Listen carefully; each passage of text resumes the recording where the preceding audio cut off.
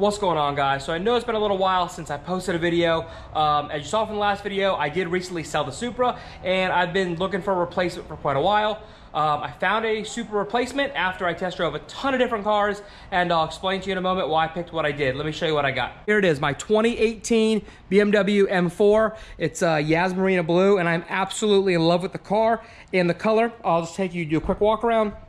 It's got a lot of carbon fiber spoiler, and all this stuff is actually factory. Carbon fiber rear diffuser down there. I really like the wheels, really big brakes. Factory side skirts, carbon mirrors. It does have the carbon roof as well. And the only thing it's really missing, I'm gonna do the carbon inserts on the bumper and then do a little carbon lip down there. But anyways, this is just gonna be a quick video. I will go out and do some polls and do some proper stuff. Just kind of take you guys through the stages. But let me show you the interior. This car is absolutely gorgeous. This is the executive package. And I was gonna buy a GTR. I went out and test drove one. While it is a nice, fast car, you're paying a lot of money, in my opinion, for just an engine and a transmission. It's definitely not as refined as this at all. But after test driving this car, absolutely fell in love. This is a 7-speed DCT. It does have the full leather logo lights up, which I think is pretty cool. It's got the whole carbon interior. Everything there's carbon, and I'll show you guys into the hood. And my plan for this car, we're gonna do it in stages. Eventually we'll do full bolt-ons with E85 and everything. So,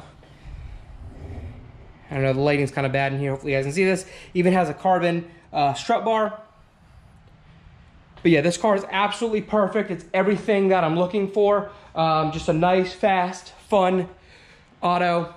You know, full bolt-ons, should be running with the 85 low 10s. The goal for this car is gonna be, we're gonna try to do a 9.9. So we're gonna try to get everything we need to do to pull a 9-second quarter mile out of this car, full weight. And I think it's possible. I definitely think we can do it.